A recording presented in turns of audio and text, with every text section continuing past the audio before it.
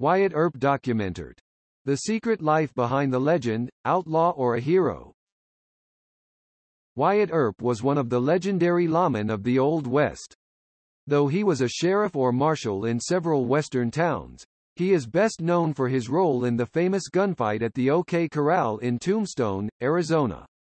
Like many western heroes and villains, Earp's life has become the stuff of myth, and has been distorted and misreported so frequently that it is difficult to sort out truth from falsehood.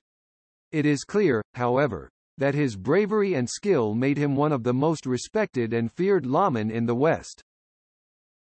Wyatt Earp was born as Wyatt Barry Stapp Earp, in Monmouth, Illinois, on March 19, 1848. He was the third son of Nicholas and Virginia Earp. Wyatt had four brothers: James, Virgil, Warren, and Morgan, who also later enjoyed some fame for their exploits in the West. The Earp boys spent most of their youth in Illinois and Iowa. Earp's father and two older brothers fought for the Union in the Civil War. Earp too tried to enlist but was sent home by his father. As the end of the Civil War approached, the boys moved west with their parents to San Bernardino, California. For a time, Wyatt worked as a stagecoach driver, making runs from San Bernardino to Los Angeles and across the desert to Prescott, Arizona. In 1868, he and his brother Virgil handled mule teams grading the railroad bed for the Union Pacific Railroad. A smart and enterprising young man, Wyatt soon bought his own mule team for grading and hired himself out to the railroad, earning himself $2,500. Wyatt and Virgil then rejoined the rest of the Earp family, who had returned to Illinois. Wyatt soon relocated to Lamar, Missouri, where he married his first wife, Urilla Sutherland. In February 1870, just 1 month after his marriage, Earp won an election for the position of town constable, his first job as an officer of the law and his only elected post. But Wyatt didn't stay long in Lamar. When Urilla died of typhoid fever, the disheartened Earp became involved in a scandal. He was suspected of stealing public funds and was charged with horse theft. Earp eventually left town under a cloud of suspicion over the charges.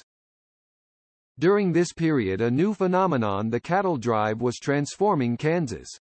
Thousands of cattle from Texas were driven northward to the rail lines that had just been extended westward into Kansas.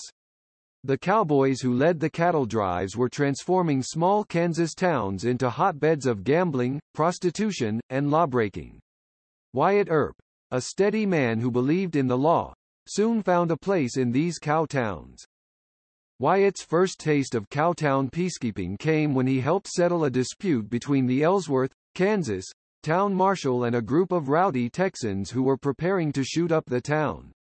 Though the facts of this encounter are disputed, Earp's reputation as a peacekeeper was strong enough to earn him a job as a police officer in Wichita, Kansas, a town with a reputation for wildness nearly unmatched in a state full of wild towns. Earp worked in Wichita from 1874 to 1876.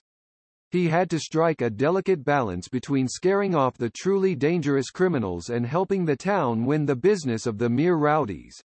Earp, who was more inclined to settle disputes with words or fists than with bullets, proved skilled at the job. He also performed the less glamorous tasks of the policeman, sweeping streets, scaring off wild dogs, and inspecting chimneys. In 1876, Earp left Wichita to become the chief deputy of Dodge City, Kansas, where two other well-known lawmen, Jim Masterson and Bartholomew Bat Masterson, worked as his aides. During his first year in Dodge City there were only 2 killings, down from 70 in the year before his arrival. But when the cattle season ended, Earp grew bored with his job and looked elsewhere for excitement. He thought he had found that excitement when he left for the gold rush in the Black Hills of Dakota Territory in 1877, but he soon discovered that the area had been mined to exhaustion and there was little gold left. Earp didn't mind. He made a small fortune selling firewood to the other miners in the region. When he returned to Dodge City in 1878, Earp wore a badge as the town's assistant marshal, and he soon ran into Mattie Blaylock, who would later become his second wife, and Doc Holliday, a famous gunman who would become his lifelong friend. Always one to seek out adventure, Wyatt arrived in Tombstone in December of 1879, accompanied by his wife, Mattie, and his brothers James, Morgan, Virgil, and Warren. Within a year Virgil Earp had been appointed town marshal, and Wyatt sometimes helped out as a deputy, that is, when he wasn't winning money at the gambling tables of the Oriental Saloon, where he also worked as a guard. The Earp brothers soon began to feud with a gang of outlaws led by Joseph Isaiah Ike Clanton. The Earps didn't like the Clantons. Ike and his younger brother Billy are the McLaury brothers, Tom and Frank, who rustled cattle and robbed stagecoaches in the area. The Clantons and McLaurys saw the Earps as a threat to their livelihood. Everybody in town soon knew that these men were headed toward a showdown. The gunfight at OK Corral, now a legendary Western conflict, occurred when the lawmen and the outlaws finally met for a showdown in October of 1881. First, Frank McLaury challenged Morgan Earp to a gunfight, but Earp declined. Then the Earp's friend, Doc Holliday, got into an argument with Ike Clanton in a saloon on the afternoon of October 25, 1881, but neither man resorted to violence. Still seething, Ike Clanton waved a gun in town and made threats against the Earps and Holliday. Sensing trouble, Virgil Earp deputized his brothers Wyatt and Morgan, as well as Doc Holliday, and the men arrested Clanton for carrying guns within the city limits. Clanton was fined and released, while outside the courthouse Wyatt Earp solved an argument with Tom McLaury by buffaloing him, smacking him on the side of the head with his pistol. Still, the Clantons and McLaurys were not ready to give up. Later in the day, they gathered near a horse stable known as the OK Corral.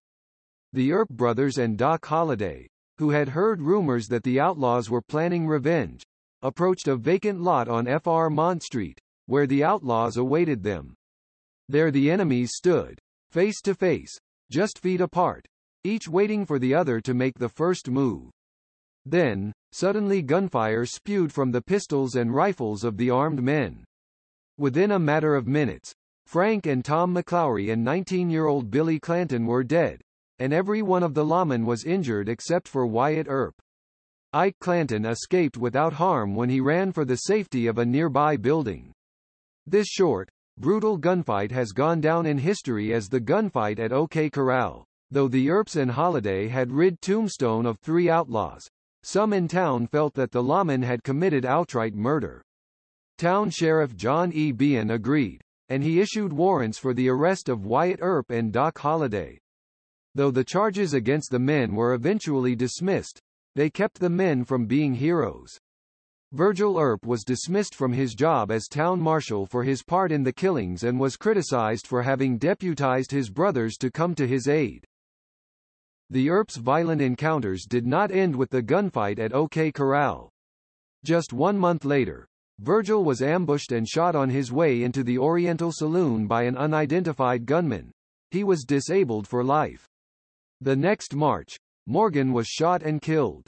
Wyatt blamed the Clanton gang for the violence and vowed that he would have his revenge. Eventually, Wyatt and Holliday hunted down and murdered several of the men they thought were responsible for the shootings. After killing Frank Stillwell, whom he blamed for Morgan's death, Wyatt told his lawyer, "I let him have both barrels. I have no regrets. I know I got the man who killed Morg." Branded as a murderer, Wyatt stayed on the run, living for brief periods of time in Colorado, Idaho, Arizona, and Alaska. Though not a great deal is known about his life during this time, historians believe that he gambled, sold real estate, and raised racehorses. In 1888, after Mattie Earp died, Earp married his longtime girlfriend Josephine Sarah Marcus. The aging gambler and lawman eventually settled in California, where he died on January 13, 1929, at the age of 80, having outlived every one of his 4 brothers. Wyatt Earp became a legend during his own lifetime, and he was portrayed both as a hero and a murderer in the many accounts of his life. Goodbye Wyatt Earp. Thanks for watching.